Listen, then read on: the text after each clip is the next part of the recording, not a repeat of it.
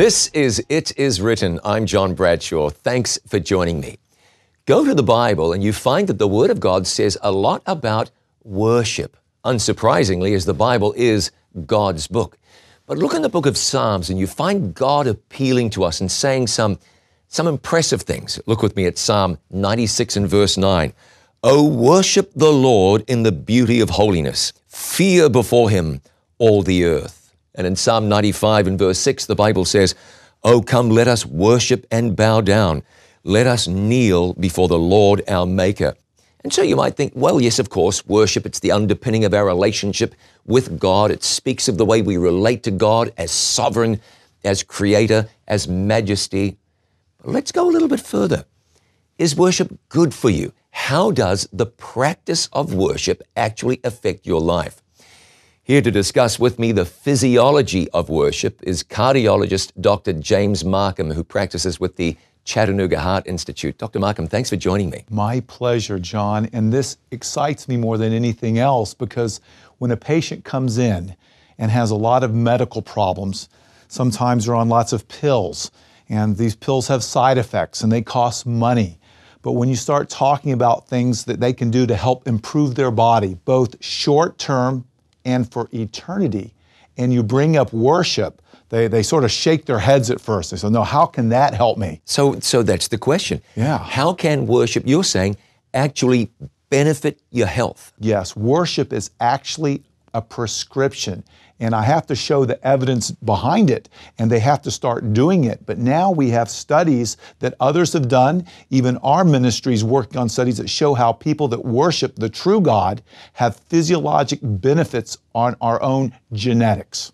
So how does that work? What you're saying is, this is a pretty big statement, that worship affects one's genes. Yes, that's what we're saying. And if you go back a few years ago, we haven't always been able to say this. We didn't have the technology.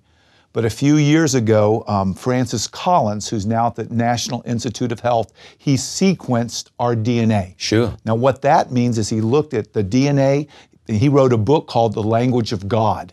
He thought that this DNA was the language of God because this is how we express ourselves. This is how we turn things on and off. And if you think of the DNA like a hardware of a computer, you know, this is what we're born with. And unfortunately, each one of us, me included, is born with bad genes. Sure. We have bad genes. If these have been passed down, and sooner or later, different things that we do to these genes causes them to malfunction or mutate. In fact, we have telomeres that sometimes get shorter, and they damage our DNA. When our DNA is damaged, guess what happens? A mutation happens. Then we have a malfunction. And sooner or later, if enough of these happens, we have a symptom. And modern medicine reaches to treat the symptoms. And we do that very effectively sometimes, but we don't get at the cause of our bad genes. So explain to us, what's your DNA? Deoxyribonucleic acid. We know that. But what is it, and how does your DNA express itself or affect one's day-to-day life? Yeah. I know many people are saying, I know that already, John. Right. But for those who don't. Well, this is the core of who we are. It's our template. It decides everything. For instance, when we're talking here, the DNA is actually making proteins, messenger RNA, different things that is affecting enzyme systems, that's affecting the way you think, the way you move, what makes your heart beating. The DNA is at the core of everything. So when something malfunctions at the very core molecular basis, we look at DNA. So tell me now, somebody has a malfunction at the DNA level. How might that be expressed? Well, it's according. Some people are born with bad genes, and we have genetic diseases. And we see that quite a bit, you know, Tay-Sachs disease and the different disease that's passed down from generation to generations. Those are genes that have been affected that we can't do anything about. Now, sometimes gene mutations are because of the different things we do.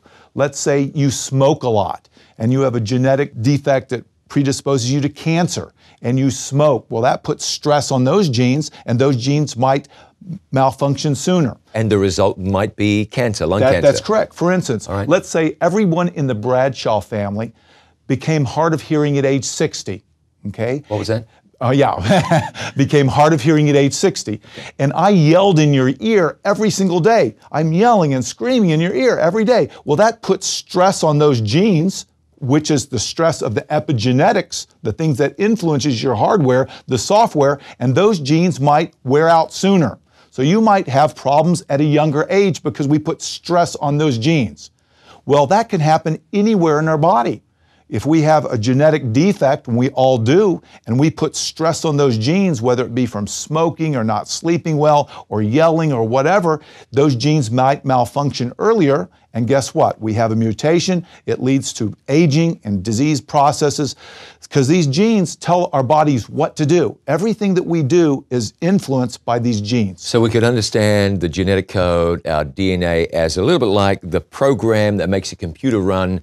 And we all know if they get a glitch in the program, then it's just not going to work, and eventually things crash. Exactly. So it's like that. That's exactly right. So we can, what? We can influence. We can influence our hardware by these software, these things that we do. Okay. For instance, if you don't smoke, that helps those genes that might have cancer in them. Okay.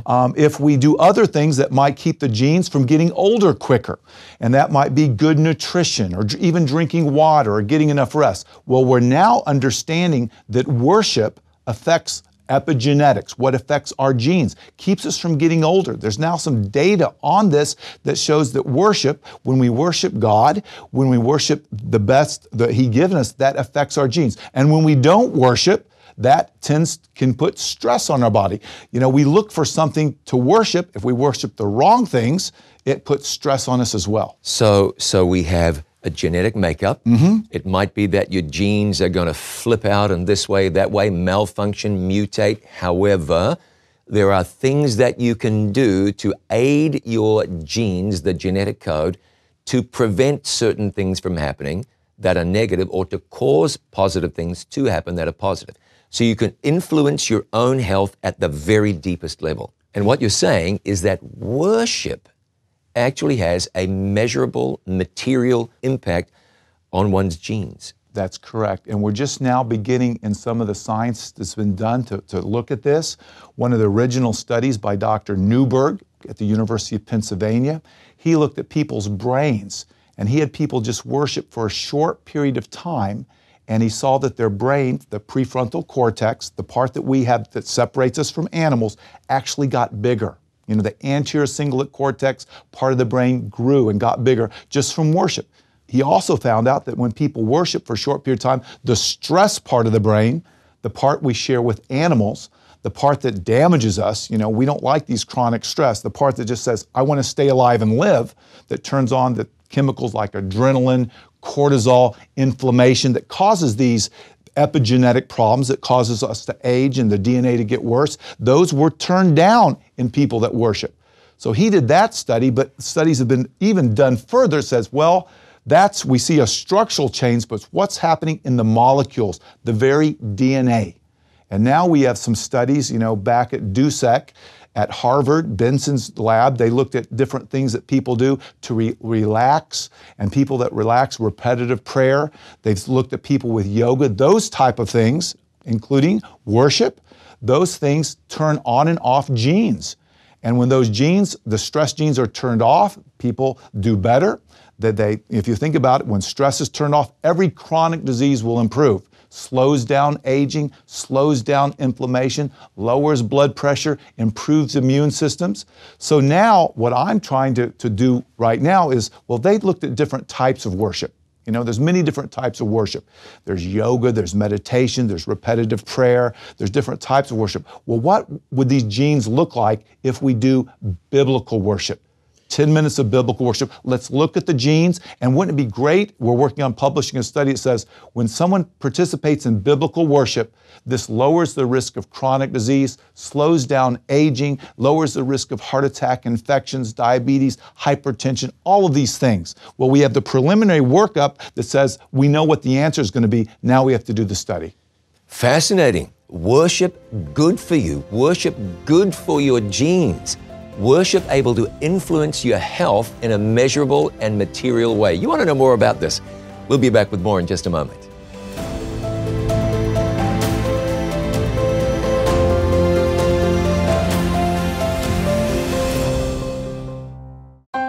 Your Your time is valuable, but did you know that time with God is the most valuable item you have?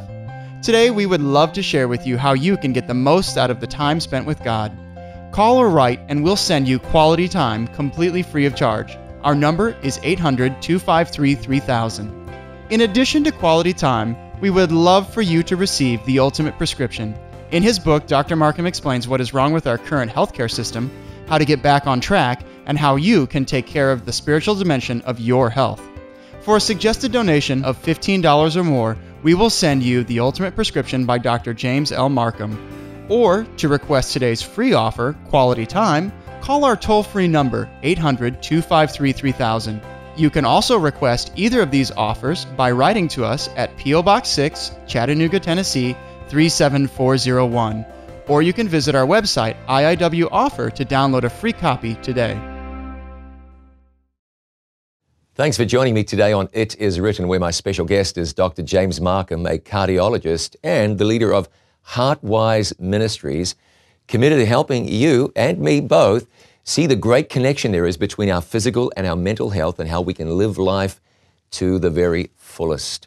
In Revelation chapter 14, you read about 3 angels flying in the midst of heaven with messages for everybody on planet Earth. And the first angel says, "Fear God and give glory to Him, for the hour of His judgment has come, and worship Him that made heaven and earth and the seas and the fountains of waters." There is a call to worship in the final gospel message that goes to the world. Now, Dr. Markham, we're talking about how worship is actually good for a person. Here's my question for you. You might even mention relaxation and other things that researchers have found positively impact your health. So, is the worship of God just the Christian spin on this, or is there something different and unique about worshiping God over even these other things you might say, relaxation, breathing exercises, and so forth? What's unique about the worship of God? That is an excellent question. That's why we need more research on this specifically. Because we know what the results are going to be. We know that as we worship the true God, biblical worship, we are going to have more positive changes than we would doing anything else. Okay? The other studies have shown all sorts of things that imply this, but now we really have to have the biblical worship study looking at people's DNA directly. We have some indirect studies by Newberg that shows our brain gets larger when we worship God, but he decided what worship looked like. But that's a great question. What does worship look like in this end stage? What does worship look like? Some people might worship by studying the Word, by praying. Some people might worship by serving others, by praising, by thanking. There's many ways of worship, including living a life of worship. But now we have the technology, John, to do these studies to show, worship for you might look like this on your DNA, but worship like this might help your DNA even more. When you serve, you get this type of benefit, health benefit. But when you serve, pray, and study the Word, you might get this type of benefit. We're now starting to have the technology to show those type of physiologic changes. So worship is measurably good for a person, which means that those who do not live a life of worship, people who are choosing to live disconnected from God, are missing out not only spiritually, but physically, and therefore spiritually as well, as one impacts the other. So a patient comes to you and you suggest to the patient, okay, we're going to walk down this road. Yeah. How would that look in practice in a person's life? They come to your practice, they speak to you, the conversation takes on this bent. How does that play out in someone's life? Well, I would start by giving them evidence. I said, listen, you don't feel so good. You had a bypass surgery. Things were bad, but you've done all of these things. But they always say, well, I have a hard time giving up this. I have a hard time walking every day. I have a hard time eating right. I have a hard time thinking right. All these stressors that are turning on these bad genes, I'm having problems with. I said, well, I have problems with that myself. Would you like to hear about a way scientifically proven that we can help our genes and help give us the power one step at a time to do better? And I said, ask Christ to come into your life. Ask Him to give you the power. And I point them back to Matthew 11:28. Come unto me, worship me, and I will give you rest. Would you like that gift today? Is there any reason you can't enter into a relationship, worship? Because that's how our genes were designed to be. And as we get back to our original template, everything works better. Aging slows down. It also, but more importantly, it gives us the power to make these changes. And I give them examples of patients. And I said, listen, we're working on studies to prove this at higher levels, but why don't you just ask Christ into your life today and give you the power to do one thing? What would that be? And come into a worshipful state. And I give them a short prayer and a short worship study. If they've never worshiped before, I said, here's 10 minutes of what worship looks like. Would you be willing to do that every day? And they said, oh yeah, I'll give that a try.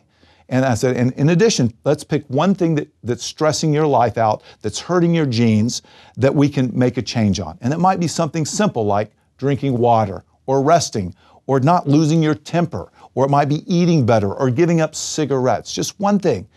And when they do this, when they actually have that power, God enters their life. So when they're in the state of worship, the Holy Spirit comes and is working on this, goes into the hippocampus part of the brain. So it's working all day long in them. So they have to decide what they want to do with this worship. So this worship starts in the morning and it goes all day long. So it's sort of living in a state of worship. And then they start giving power and they notice, you know what? I was able to do this. And then they feel God coming into their life, leading them more and more. And as they do this, they get very excited. And then we move to the next thing. Well, would you like to do this? Would you like to do that? And they start making these powerful changes.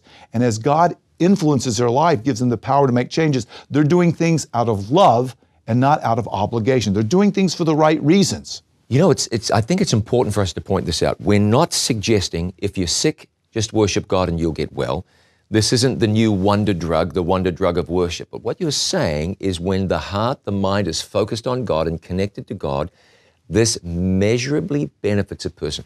Can people achieve the same physiological results without God?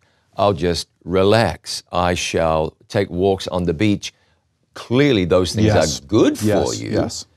But can you say, I like this thought, it sure makes sense, I get my mind in a good place, I prevent these stressors from really getting at me. So instead of worship, I'll do an end run around this by doing A, B, C, and D. Yes. Possible or not possible? To some degree, that might help you in the short term. Sure. Might help you in the short term. But remember, we all have bad genes. We all need a Savior, ultimately. So I explained that those things might help in the short term, but are they an ultimate solution to our chronic disease? No. Worship, good for you, good for your body, good for your mind. Worship affecting you on a genetic level. See, there's a reason. Mom and Dad took you to church, encouraged you to pray, introduced you to God. Another reason, and that is that faith in God, worshiping God, a relationship with God, affects you in ways that you might not have even thought possible. Now, in just a moment, a case study of someone who put this to practice in his life, and the benefits were just fantastic. More in just a moment.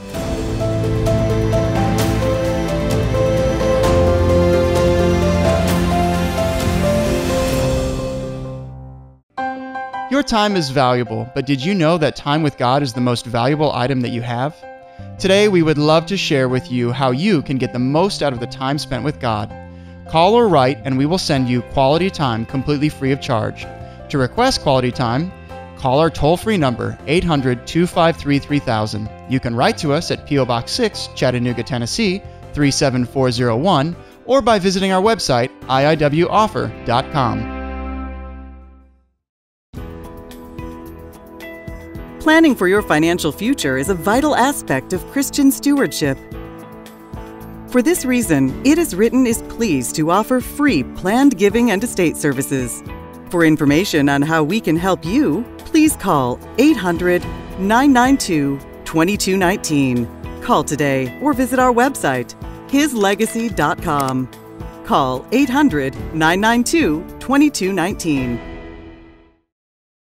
Thanks for joining me today on It Is Written. I'm John Bradshaw. My guest is cardiologist Dr. James Markham, who practices in Chattanooga, Tennessee, and leads HeartWise Ministries. Dr. Markham, we're talking about something fascinating, I think huge for people who've never contemplated this, and that is that worship measurably, materially affect somebody for the good on a genetic level. Now, here's my question. Grandma worshiped God all her life, fervently and faithfully, and died at 53 of cancer. Somebody's uncle worshiped God, served God, missionary, minister, whatever it might be, and loved God, died young from a lifestyle disease. So, put those two thoughts together. Worship's good for you, but people who worship die young. Why? Yeah, and we alluded to this earlier. We all come to the plate with bad genes. We have bad genes. We have, from head to toe, we have bad genes. The way we think, the way we metabolize is determined a lot by our ancestors. And we have no control over our hardware. It's there in us. And for people that have these issues, what I tell them is, look at the New Testament. Christ healed 24, 25 people. Sometimes people he raised from the dead. He healed them. And yet they all died. Sure. They all died. So, but he was, and sometimes he walked by people that needed healing because he wanted to preach the gospel. He wanted to come into their heart through worship because there was something even more that transcended our bad genetics when we do that. And I tell people, it's not only about today, it's about forever. So we wouldn't suggest to anybody. No. I think we spoke about this earlier, but I do need to just reiterate. No one is suggesting if you're unwell, worship and you miraculously be well, though that may happen. But I believe what science is now telling us, Dr. Markham, is no matter what your state, worship and you'll do better. Yes. And sometimes dramatically better. Now, can you share with me any case studies, somebody you know who implemented this into his or her life, and now we've got something to demonstrate this really positively affects you? I had a patient that came to me from Wall Street. He was in his 40s. He had significant coronary disease, already had a bypass surgery. All of the arteries were too small to do anything more. Every time he would walk in his 40s, he would have chest tightness. This is not good. No, and he had gone to all the specialists and he was on all the right medicines, all the right pills, but he was still having symptoms. So he came and we went through this discussion and he says, I work on Wall Street. I don't think I can rest more. I don't think I can eat better. I don't think I can do any of this better. And I said, well, John, I'm using a pseudo name. Sure. I said, listen, have you heard of worship? And he goes, no, I haven't heard of that. I said, do you believe in God? He said, I don't believe in God. I said, well, let me introduce a new concept to you. Let me give you some information. Go looking for him and see if you can find him. He'll hunt for you. There's science evidence that there is God. It's not, so I gave him some information. He started reading and studying, and he started worshiping. I said, well, listen, let's just pick one thing, and let's just worship for 10 minutes a day. Let's start there. And he started there. He wasn't with a denomination, but he came to the God. He asked the Lord to be Lord of his life, Savior, to come into his heart, to teach me. Start reading the Bible text, and God started moving in him. And all of a sudden, he gave him power to do things. And he was working to midnight every night. Well, he realized he couldn't do this every day. So he started quitting work earlier. God gave him the power to do that. All of a sudden, he was able to walk a little bit more.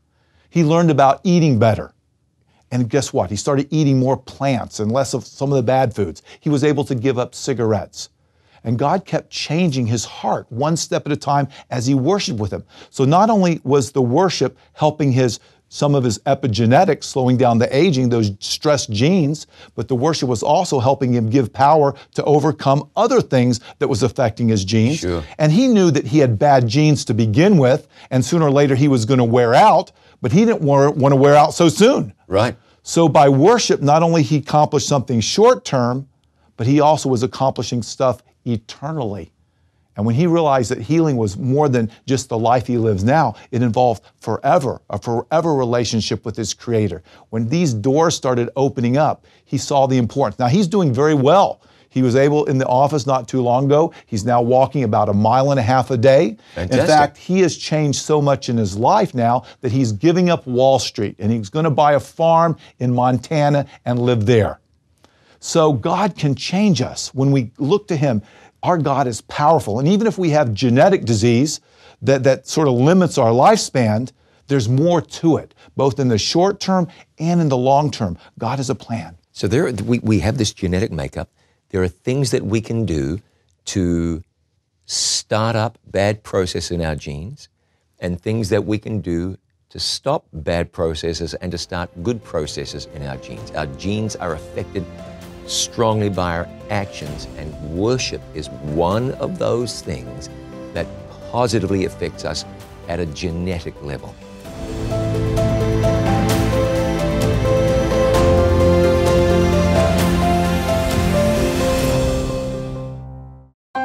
Your time is valuable, but did you know that time with God is the most valuable item you have? Today, we would love to share with you how you can get the most out of the time spent with God. Call or write and we'll send you quality time completely free of charge. Our number is 800-253-3000. In addition to quality time, we would love for you to receive the ultimate prescription.